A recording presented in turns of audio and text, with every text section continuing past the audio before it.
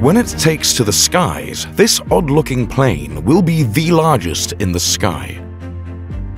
The Radia Windrunner is being designed for a very specific purpose: to transport wind turbine blades to where they're needed. As the world looks to wind power to combat climate change, more and more of our energy will be generated by these massive windmills.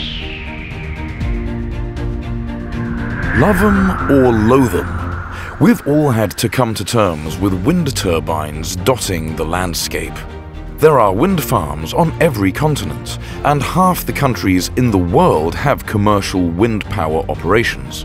According to data compiled by the Energy Institute, wind power accounts for a little over 7% of the world's energy generation.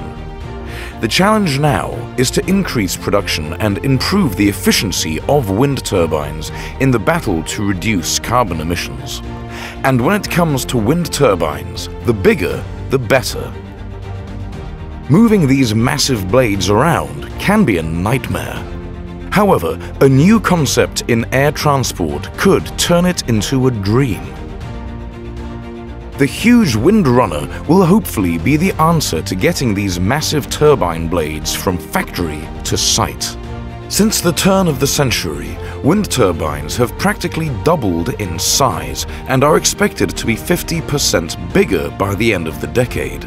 Wind turbines are measured in two ways: by what is known as the hub height.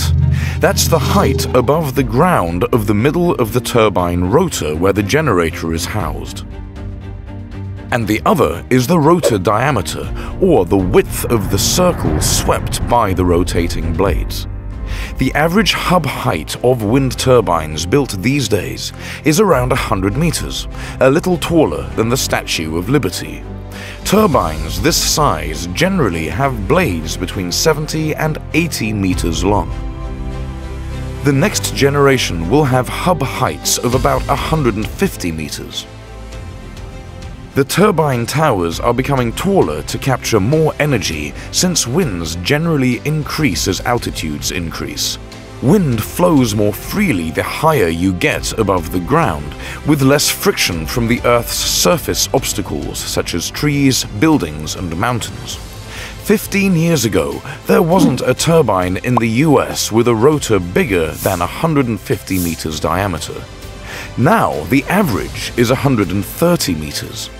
To put that in perspective, the diameter is longer than a football field and almost twice the wingspan of a Boeing 747. Larger rotor diameters allow wind turbines to sweep more area, capture more wind, and produce more electricity. A turbine with longer blades captures more available wind than shorter blades, even in areas with relatively less wind. Harvesting more wind at lower wind speeds can increase the number of areas available for wind development. The biggest wind turbine these days is about 6 megawatts, but even bigger ones are already being developed. GE has a prototype of a larger wind turbine operating in Rotterdam in the Netherlands. The tower of the giant Haliade X is almost 250 meters high, and with blades 107 meters long, the sweep diameter is 220 meters. The mammoth wind turbine has a rated capacity in the region of 13 megawatts. A single turbine produces about 74 gigawatts of power every year. To put that into perspective, one sweep of the blades produces enough energy to power a home for 2 days.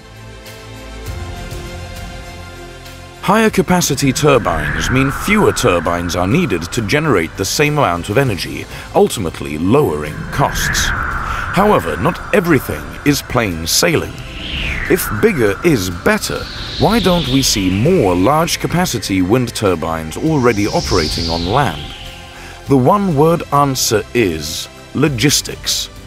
As we can see from these pictures of India, large turbine blades for land-based wind are difficult to transport and install because once constructed, they cannot be folded or bent. This limits the routes trucks can take and the radius of their turns. The longest blades currently being regularly transported by roads are about 70 meters. Another drawback is that land-based wind turbines are often located in remote areas with poor road infrastructure. Here in China, the risky route of a blade being hauled up a mountain road shows the precarious nature of constructing wind farms in remote areas. And this is where Wind Runner, the world's largest aircraft, comes in. Built by Radier, Wind Runner aims to deliver these oversized cargoes to the remote locations they are needed. The world's largest aircraft is, understandably, impressive. With a length of more than a football field at almost 110 meters, the fuselage can snugly accommodate a blade for a new mega wind turbine.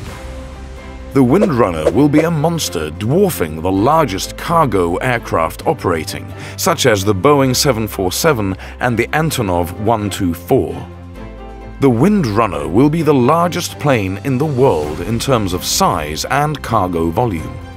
With a cargo capacity of 8,200 cubic meters, it's about 12 times bigger than a 747. The plane is evolutionary rather than revolutionary, relying on tried and tested aviation technology to accomplish its mission. The unique design ability to land on semi-prepared airstrips less than 2 kilometers long makes the aircraft even more impressive. The idea is that Wind Runner will be able to transport these new turbine blades directly from the factory to the construction site, virtually doing away with road haulage. When the Wind Runner takes to the skies in a few years, it will enter the growing niche market for outsize road transport aircraft. Aeroplane maker Boeing has its fleet of Dreamlifters, and Airbus its Beluga transporters.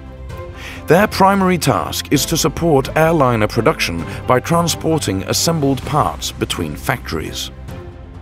But the Wind Runner's nearest equivalent was the Antonov 225. The only model built had been used to transport smaller wind turbine blades until it was destroyed in the war in Ukraine. If Radier's Wind Runner concept takes off, it will open up thousands of possible sites for more efficient giant wind farms worldwide. It just might be the catalyst for achieving the International Energy Agency's goal of generating a third of the world's power from land-based wind turbines. Remember to hit the subscribe button and ring that bell to stay updated with our latest content. And while you're here, why not check out another one of our exciting videos?